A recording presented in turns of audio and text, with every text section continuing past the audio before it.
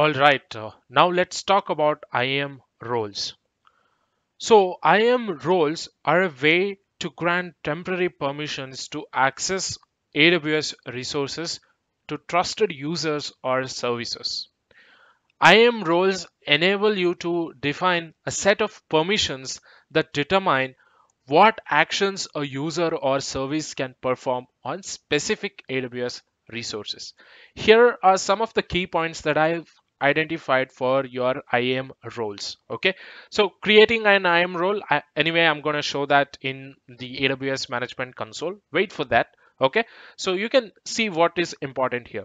You can create an IAM role by logging into Management Console, or you can also do that by using AWS CLI and other SDKs. So for example, Bodo 3 scripts, right? Now let me jump on to my AWS Management Console. This is my console here. And in my identity and access management, under the left hand side, you can see something called as roles under users. We talked about users, we talked about user groups. Now it's time to explore roles. Let me click on roles here. I have quite a lot of roles that are already created in my AWS account. If you see here, I have around 16 roles created. Okay, so here if you see here, an IAM role is an identity you can create that has specific permissions which with credentials that are valid for short durations. So these, if you grant an IAM role, so that if you create an IAM role, you will have access for a very short duration, whereas users will have set of long duration of access. Okay, but roles, the access would be for only short duration. Okay, now let's go ahead and explore how to create a role. To do that, let me click on create role. After clicking on create role, it will take you to the page where you need to provide the details. So what are the trusted entities that you are using here?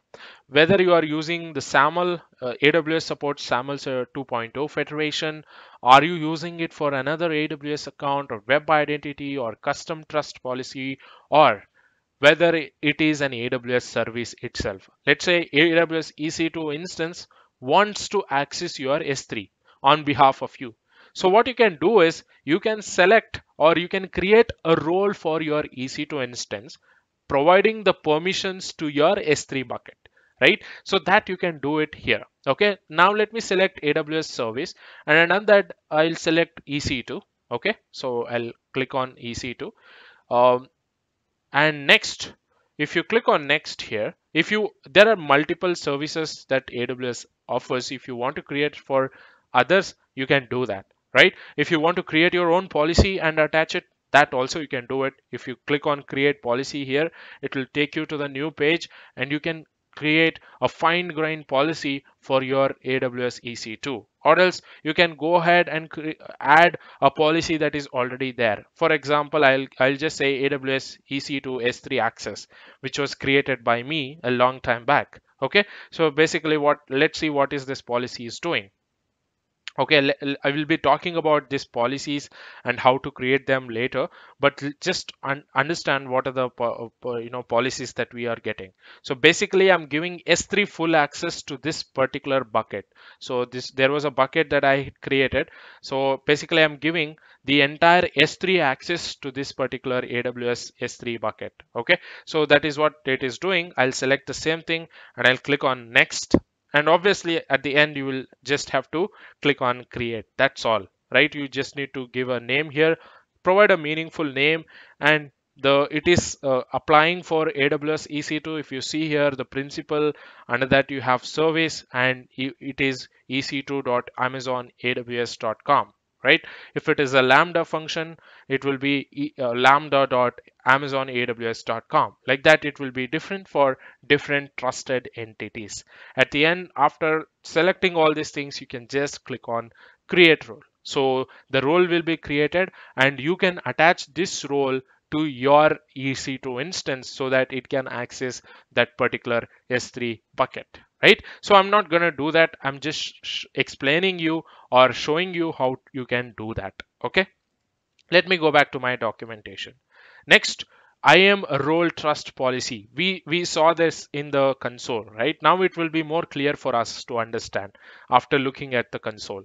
An IAM role must have a trust policy that specifies the trusted entities that are allowed to assume the role.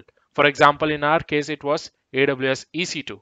So that was our trusted entity, right? The trusted policy determines who can assume the role under what conditions. Basically, in our case, it was EC2. So under what condition it was, assuming only when it tries to, access that particular S3 bucket that I mentioned, right? So next, IAM role access.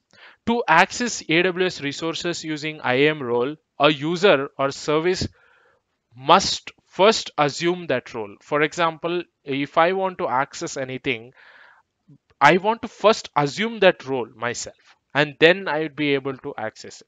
In the same way, now we are attaching that IAM role that I showed you to an EC2 instance. So what needs to happen is that EC2 instance first needs to assume that role, and only then it will be able to access the S3 bucket. So this is done by requesting temporary security credentials from the AWS Security Token Service, or STS.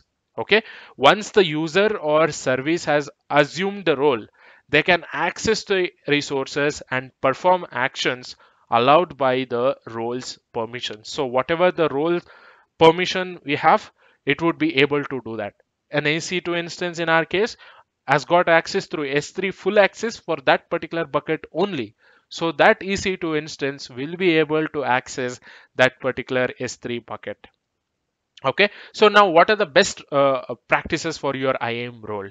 So the best practices for IAM role include defining roles that are based on job functions or business purposes, using policies that grant a least privilege access, and regularly reviewing and updating role permissions, right? So if in case you have granted full access in the beginning, just to understand what and all resources it is using, later on if you think that delete is not required for that role, you can go ahead and modify that role. So that is one of the best practice.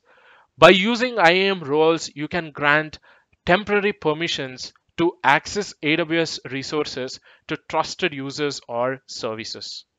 IAM roles provide a granular and secured way to control access to your AWS resources, and they can be used in combination with IAM policies and groups to manage access at scale. IAM roles are commonly used with services like EC2 instances, Lambda functions, and S3 buckets to provide secure access to AWS resources. Okay, each role can have up to 10 policies attached. Okay, a single role can have at least 10 policies attached. So you can have up to 10 policies for each role. So the maximum roles that you can create in an AWS account would be 1,000, right? So you can create 1,000 roles in an AWS account. Next, in the next video, we are going to talk about AWS policies. So what are policies, how to create them, and we'll also see what is the policy structure, which is very important going forward as a cloud engineer. Okay.